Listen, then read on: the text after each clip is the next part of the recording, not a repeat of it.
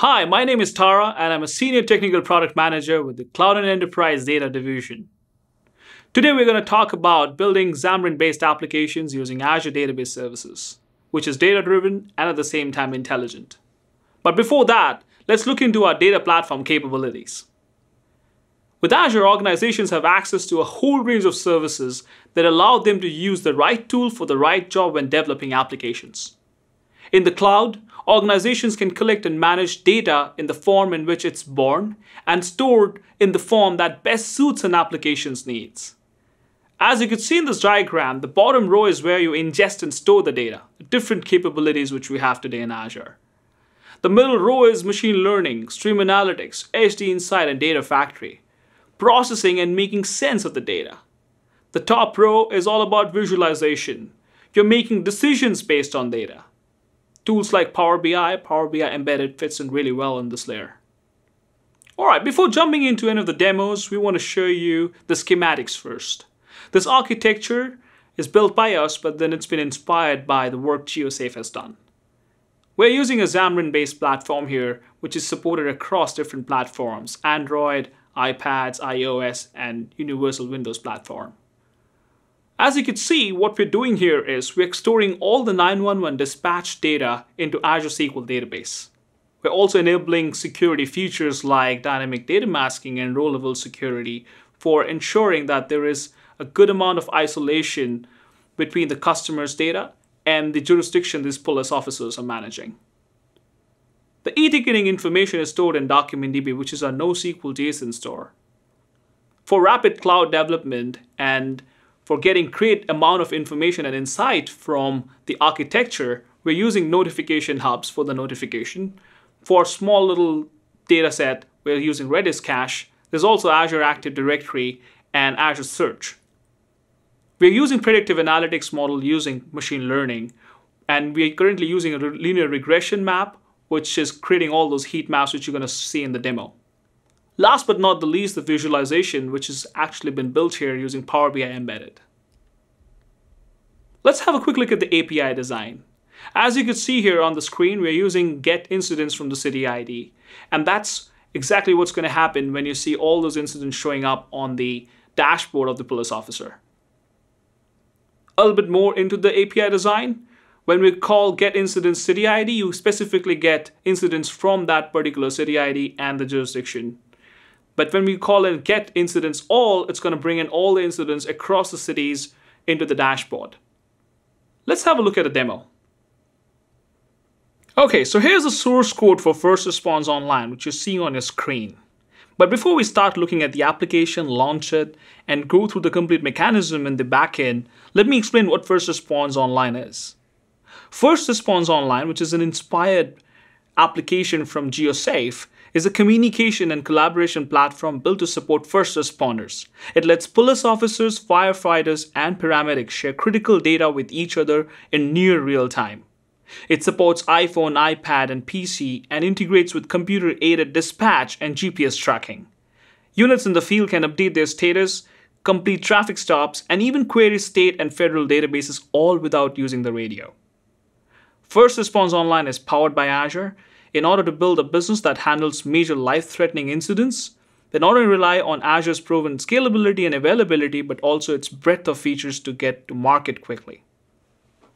Alright, the three things we're going to see in this demo. First experience is how easy it is to build Xamarin-based cross-platform applications using Azure SQL Database.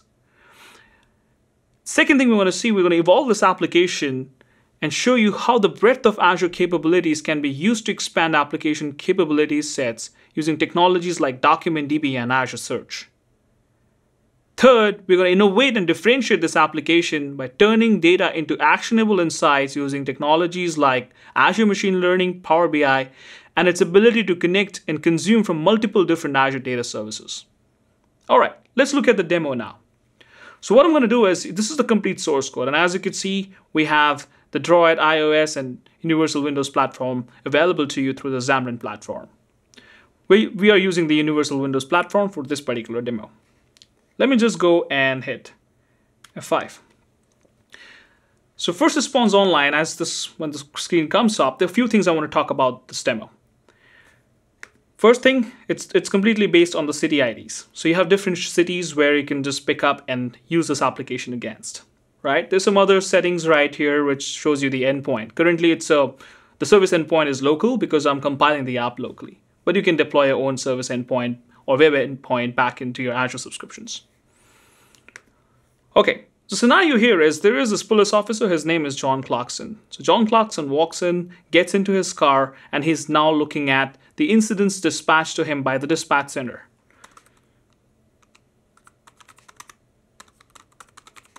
Okay, so we enter. And this is the view which John Clarkson gets to see from his dashboard. Few things we could do right now. I could show you a map view. So we're in the city of Sammamish where he has the jurisdiction for that particular postcode or region code, right? Similarly, there are different police officers who would be managing their own jurisdiction. First thing John Clarkson checks for is the availability of fire services, ambulance, and other police services across the region or the specific zone where he has got his jurisdiction. Great, so he could actually see the data in real time, that the position of the other fire services and ambulances, where they are, so that in case of a necessity, he could actually reach out to them or they could see the data and come to the scene. So let's look into the incident. Now here is the one which has been assigned to John Clarkson by the dispatch center.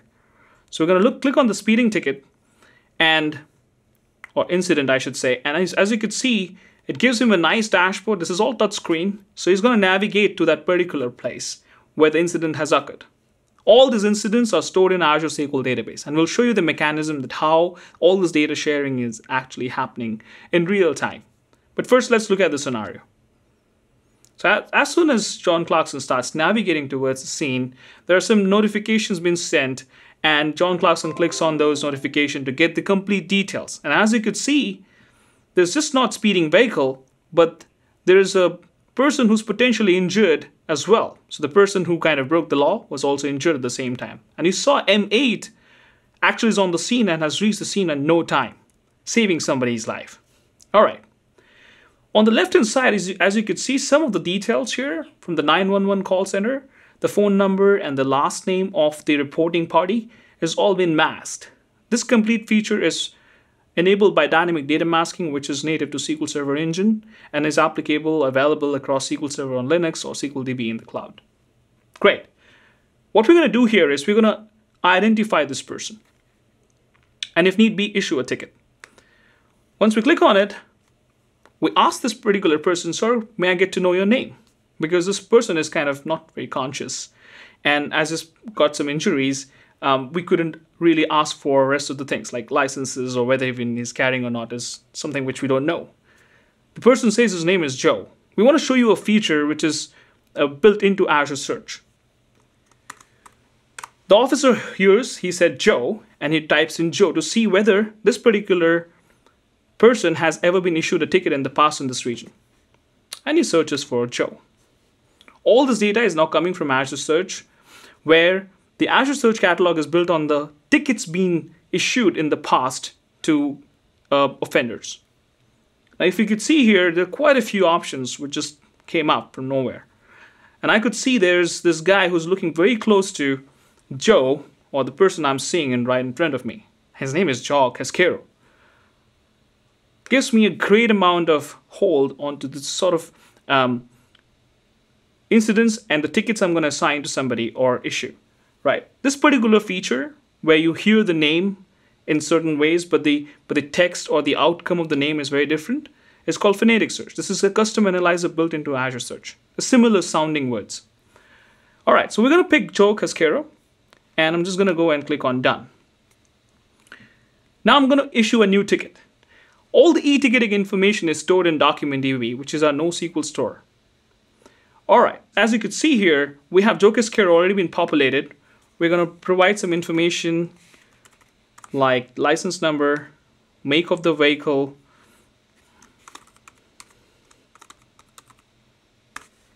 and rest of the information you probably can fill in. So speeding, it was actually speeding in a region which was more residential. And we're going to put some speed here, 70 miles. And we can put some notes in. Now, all of this information, as I mentioned, is all getting stored in DocumentDB. The reason for choosing e-ticketing information to be stored in DocDB, because all these e-tickets for different jurisdiction, different cities, different states could be completely different, right? And we don't want this to be completely schema bound. This needs to be schema free sort of an implementation. Hence, we're using DocumentDB.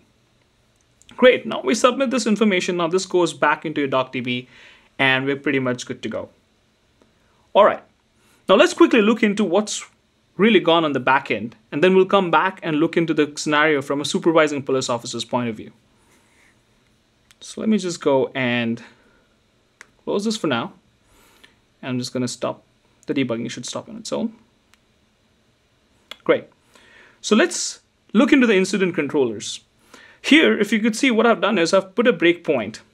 And what we're doing here is we're using Elastic tool capabilities and shard map managers, which is sharing the data in real time. So there are shards for police, for ambulance, and for the fire. And the data is shared through the shard map manager. So what we're going to do here is we're going to actually go and run the API or invoke the API against the breakpoint and invoke it. So let's go and do that. Before that, because this is a web endpoint, I need to go and make my web API demo as a setup of the startup project. Once we do that, I'm just going to go and start debugging. That should open up a window and ensure that my breakpoint has been hit. Perfect, so it's all been invoked, pretty much good to go. Let's go into our PowerShell. Now what I'm doing here is I'm importing some of the shard map management modules. So let's go do that just to ensure that it's all in here. Great. And then I just want to see which shards are available to me online. So if you see, I'm going to my SQL DB right here. That's the SQL server.database.windows.net. That's the name of my shard, password, logon credentials, and I'm just going to go and bring on all those mappings for the shards. Brilliant. Now, if you could see here, let me just show you the rest of the things. I could see that I have 3 shards, correct? One for ambulance, one for fire, and the other one for the police. Right? So we're good. So all the 3 shards are responding. We are in a good shape, and now we're going to go and invoke this REST API endpoint. Back in the slide, you saw the API we have defined here is for the cities. So there are incidents which are occurring, and then there are city IDs. The city ID I'm currently at is city ID 35, which is Seattle. So let's go and invoke this REST endpoint right now. That should go and hit the breakpoint, which is awesome. Now, if you see that it's already got my city ID right there, and that information is now need to travel and traverse through the rest of the array so that we can bring in and execute the multi-shard queries across different shards. All right, so let's go and do a step over. That shows me what my connection strings are. And then further down, it goes through my shards, and then I can go further down from here and get into my incidents query with the city ID, right? Post that, I'll go into my execute multi-shard query. Now here, I could just actually go and run the application, and this should bring all the data from those shards back into the portal. And that's exactly what you saw when you were looking at all those different responders in one frame. So let's go and hit F5. And you could see now all the data is back here for city ID 35. That's exactly what happened when you saw the application and all the incidents which was listed, right? Beautiful. Okay, now that's one piece.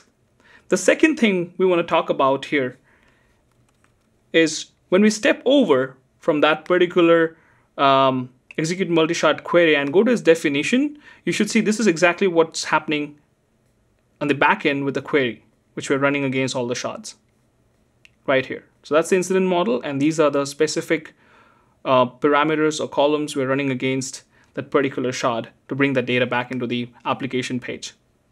Beautiful. Okay. Now there are other things into this whole application, as you saw, dynamic data masking and row level security, and you can actually get access to all of that when you go through the whole source code. The next thing we want to talk about is DocumentDB. So let's go back, and also this gives me an opportunity to show you the complete deployment.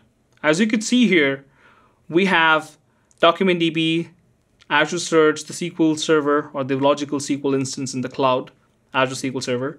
And then you have all the databases, Azure SQL databases right here. Ambulance, Fire, Master, Police, and Pool, right? And before jumping into DocumentDB, I want to show you another aspect why we may want to use Elastic Pools in this scenario.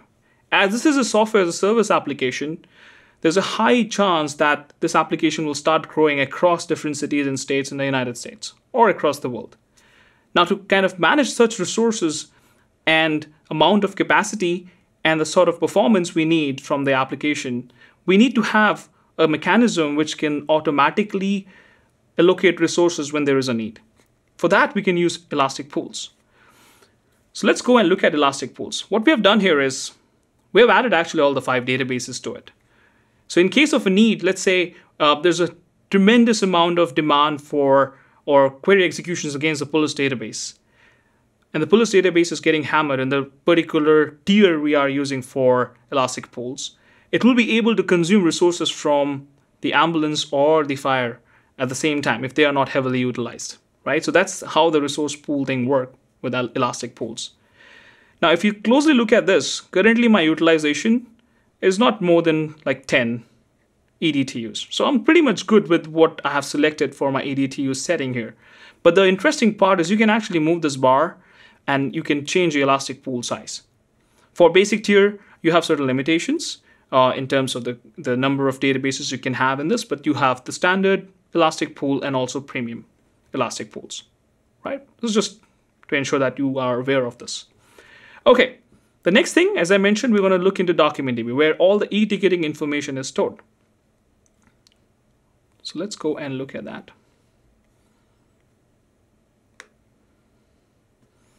Okay, so we are into the DocDB, as you can see right here. I'm just going to go towards the right-hand side. And as you can see, I have all the tickets, which is my ID, the database's first response, and I've picked up a throughput and a pricing tier for DocDB. Great. Let me just show you what the Query Explorer looks like, right? So this is all our NoSQL JSON store. And as I said, we just have one collection and one database. You can have multiple collections and you can actually run your queries against it.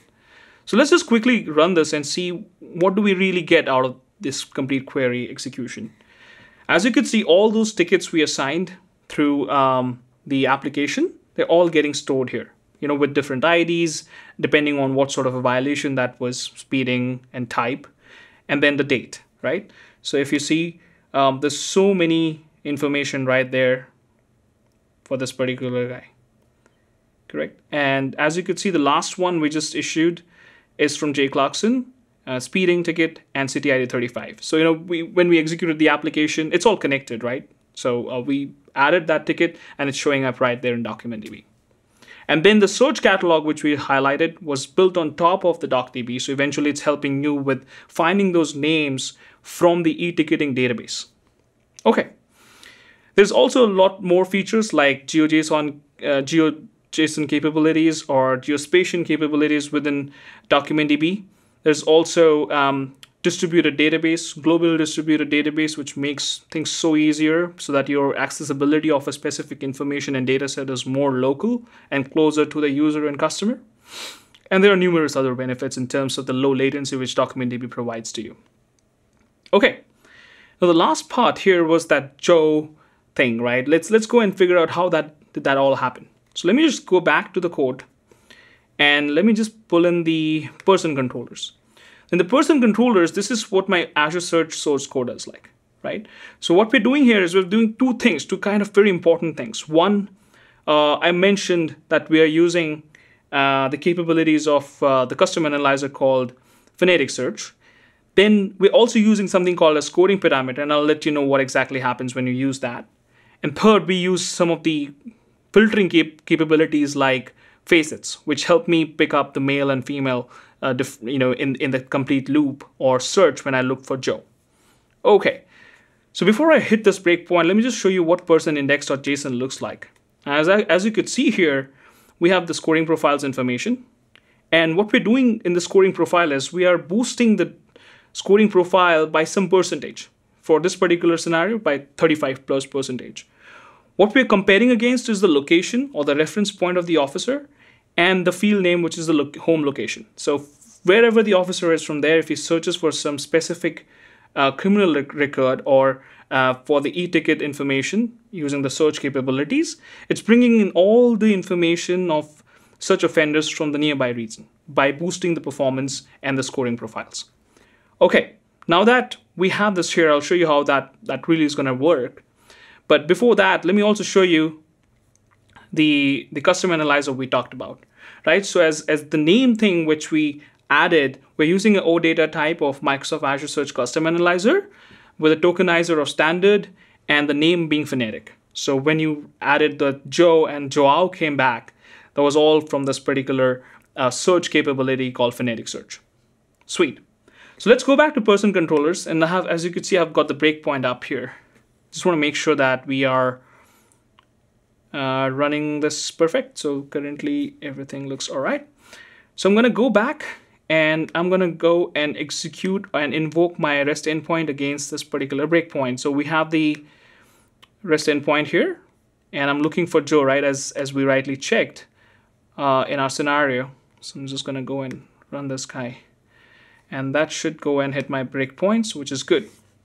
Now, as you could see here, it's the caller's geolocation and all the information, and then longitude, latitude, and rest of the information is all kind of captured.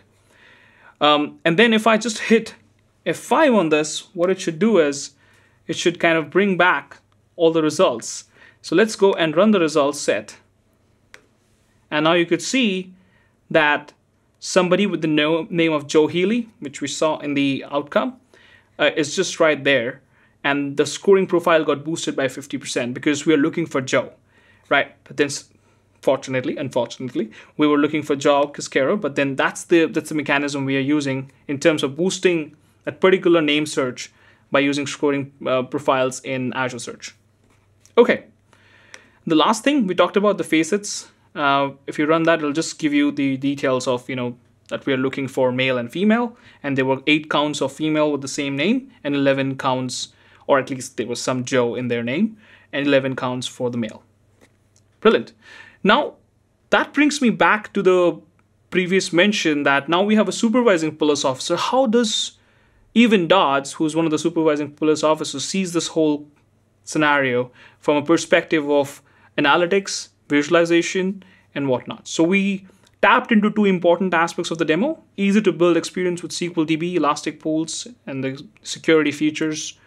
And then we evolved and grew this application using DocumentDB and Azure Search, and we saw some of the capabilities here. Okay, let's go back to the app. So let's go and stop the debugging.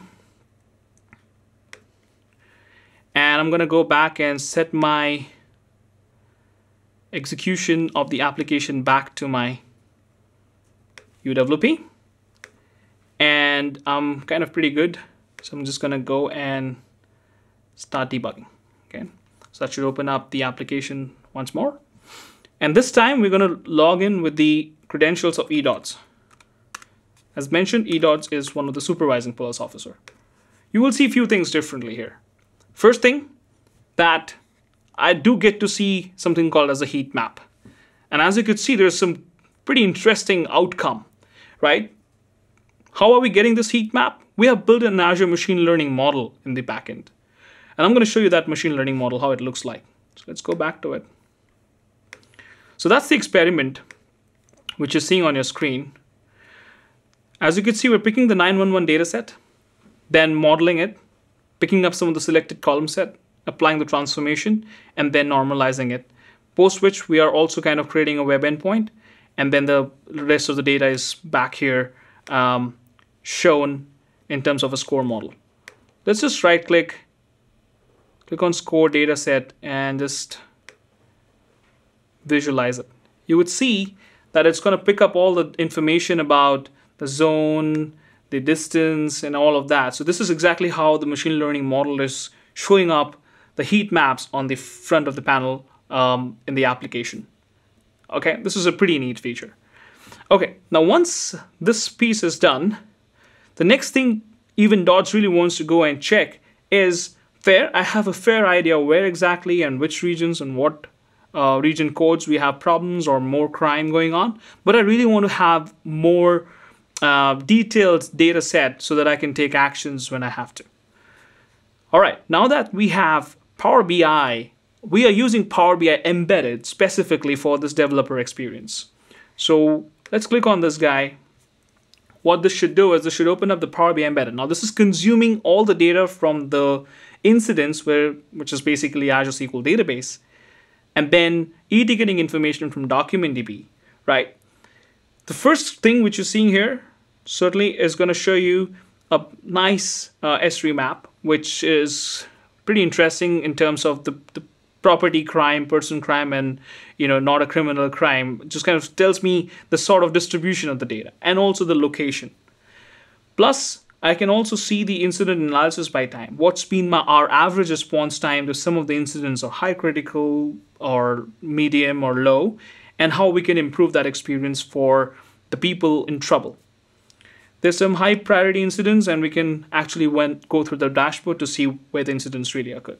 And I have a good average response time in order to kind of save people's life or reach out to the scene. But this is a 12 hours data set, which even Dodge is analyzing. The next thing is incidents by officer.